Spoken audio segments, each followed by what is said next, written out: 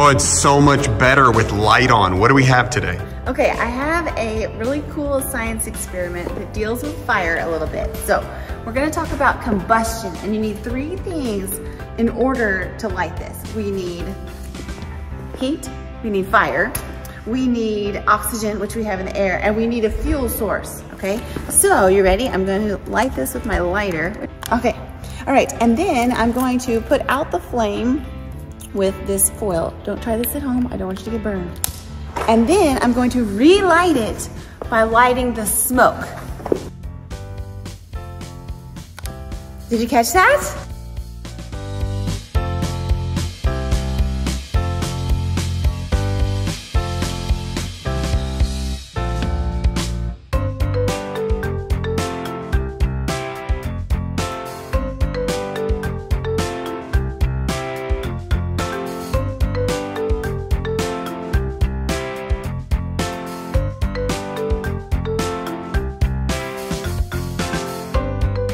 Wasn't that super cool?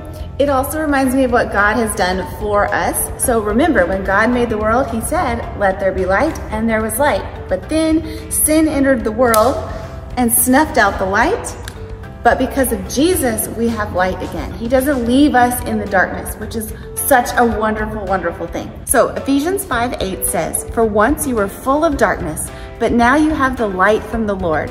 So live as people of the light. Exactly, that's exactly what we need to do.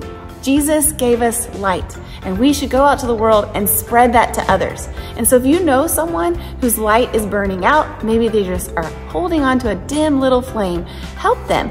Go to them, share God's love with them. Y'all have a great day.